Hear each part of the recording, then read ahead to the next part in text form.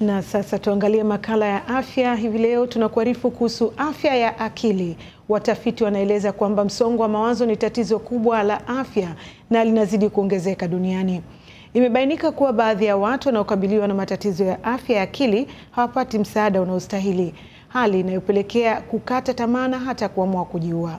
Vijana kati ya umri wa miaka 15 hadi 29 nchini Kenya wamekutwa na visa vya kujiua. Hapa Ubabdi anatuarifu zaidi kutoka Nairobi, Kenya.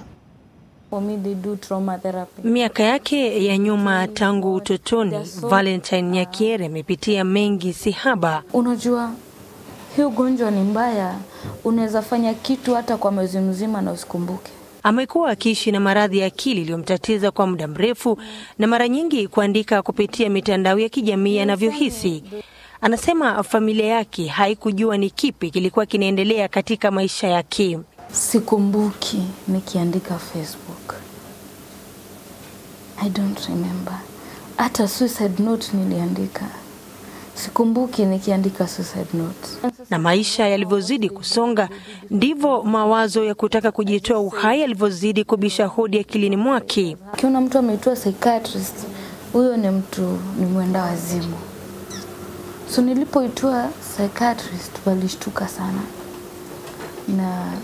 Lakini nikapewa matibabu nini, hawakufuatilia. Hata hivyo, kulingana na mtaalamu wa masuala ya kisaikolojia, amelaumu jamii kwa kuwatenga watu wenye maradhi ya akili kwa kuwapuuza, kwa chukua ni kama wanafanya mzaha, na mjadala kuhusu watu wenye matatizo ya akili uchipuka punde tu mtu anapojitoa uhai. Hakuna ile nafasi, that freedom ya kuzungumzia hii maneno, na ndio maana unapata ya kwamba watu hufika kama ni mwisho kwa sababu hakuna the environment ya kuzungumza, ya kusema ni nini unawaza na kuwazua ni nini kinachokusumbua. Mwanasaikolojia Janet Kuria vilevile ametoa wito kwa idara za usalama nchini Kenya.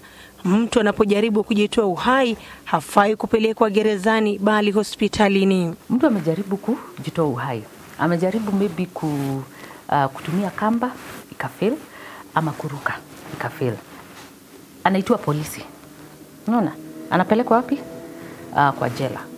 Anahukumiwa juu ya kutaka kutoa uhai na kusema maisha si yake.